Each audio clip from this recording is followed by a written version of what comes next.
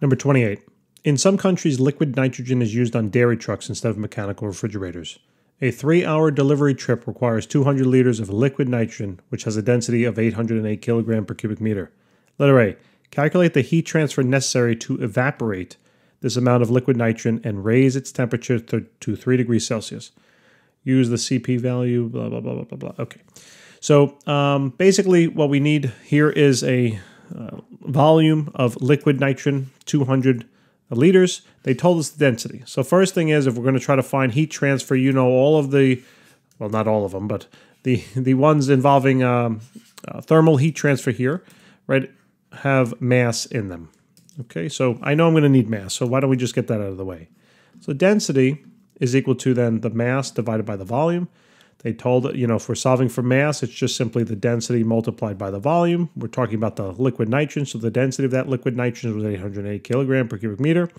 And the volume, they gave it to us in liters, but we have to convert that into cubic meters, so we have consistent units between the density and the volume.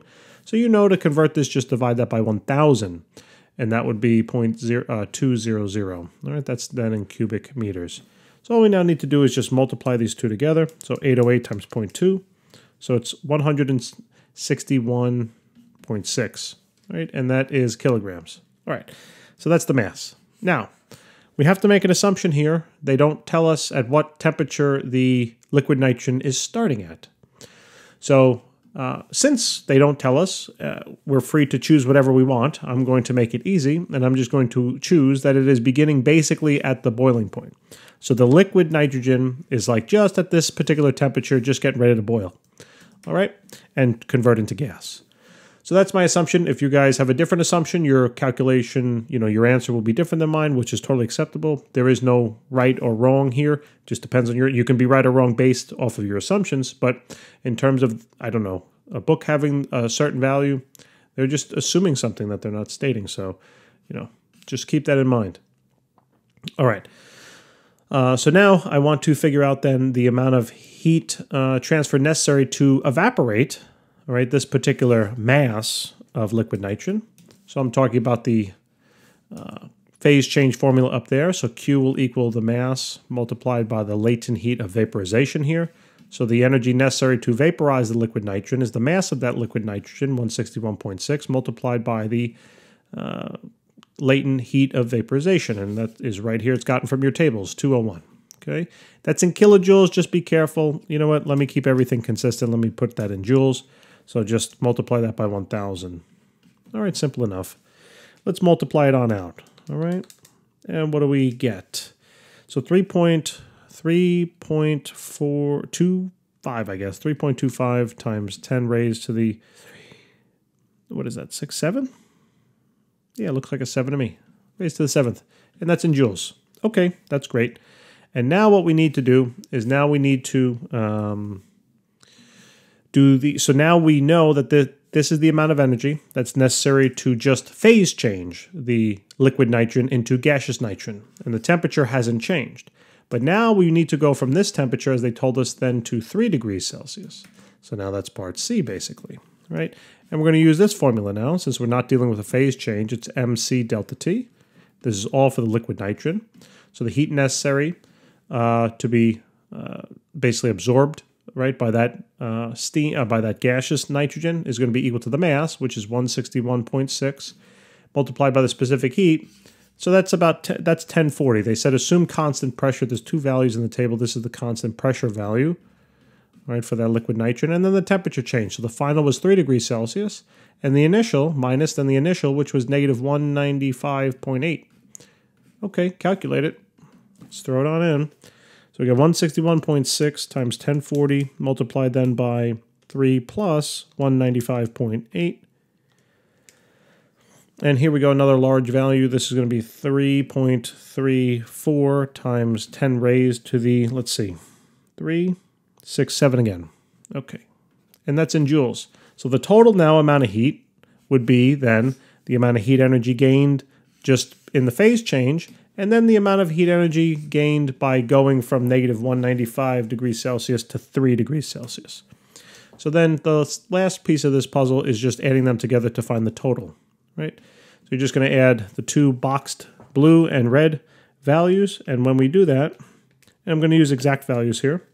So we get about 6.59 or so, 6.59 times 10 raised to the, yeah, that should be again 7. Yep, times 10 to the 7th, and that is in terms of joules. And I put an equal sign. D doesn't equal that, but the total Q does. And there we go. Voila.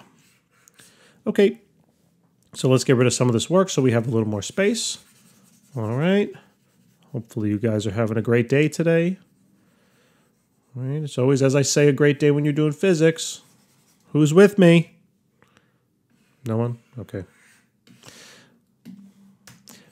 All right. Letter B. All right. So what is the heat transfer rate in kilowatt hours? All right. So basically, first thing is, what's a kilowatt, or what is a watt? Right? That's a unit for power. Oh, power. What's the formula for power? Power is equal to energy over time.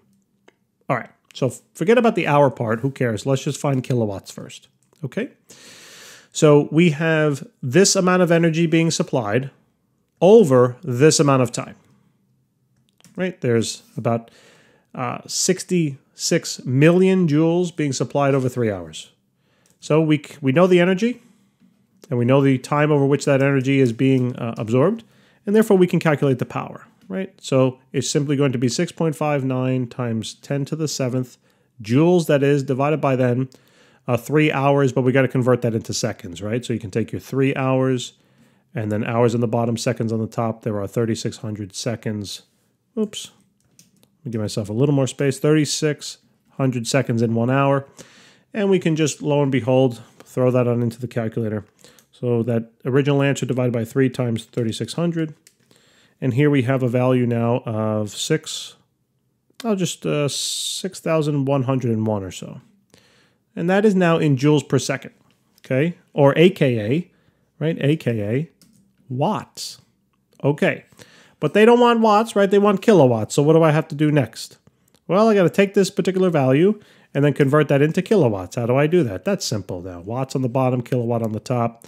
There's 1,000 watts for every 1 kilowatt divided by 1,000. And here you're going to work out to be 6.101 now, right? Kilowatts. Okay, great.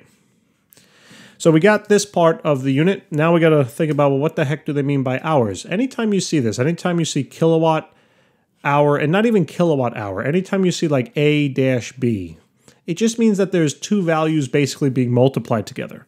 You know, we're used to hearing something like, you know, kilowatt per hour or something like that, right? To say kilowatt hour, what does that mean? Well, you know that when you're dealing with, let's say, kilowatt per hour, kW per hour, you're doing a division. When you hear something then like a kilowatt, as I was mentioning, kilowatt hour, you're really doing a multiplication here. Okay, so essentially we have this particular piece of the puzzle. Okay, now we just have to figure out, well, over how many hours was this power supplied? That's all it is. It's basically the rate, okay, of energy consumption in seconds, multiplied then by the total amount of time in hours that this energy was consumed, and that's it. So if you think about what I just mentioned now, right? The last piece here is now going to be the 6.101 kilowatts times then the time over which that power was absorbed, basically, right? And that was 3 hours. So you just multiply them. So this works out to be about 16, right? So let's see. Oop. Good, 18.3. So here, when we multiply this together now, it's 18.3 kilowatt hours. And that's it. Lo and behold, question is over. Okay, now letter C. Let's erase some of this work. So how you guys doing now? Any different from 2 minutes ago? No? A little better maybe about physics? Hopefully. All right, letter C.